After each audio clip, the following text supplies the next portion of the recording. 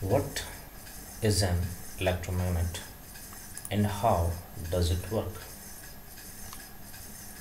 Electromagnets are different from permanent magnets.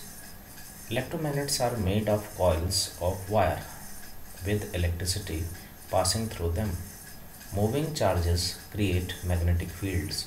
So when the coils of wire in an electromagnet have an electric current passing through them, the coils behave like a magnet.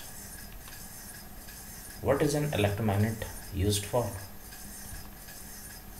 Electromagnets are widely used as components of other electrical devices such as motors, generators, electromechanical solenoids, relays, loudspeakers, hard disk, MRI machines, scientific instruments, and magnetic separation equipment.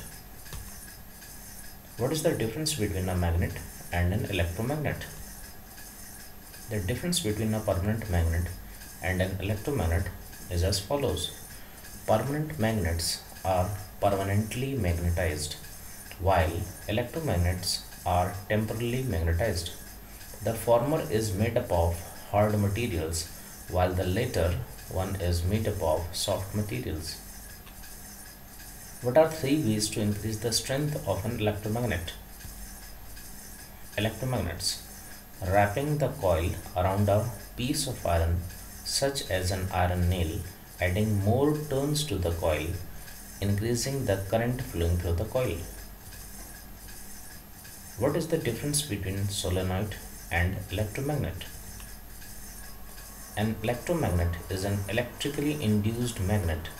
As the name implies, it is a core of magnetic material such as iron, surrounded by a coil of wire through which an electric current is passed to magnetize the core.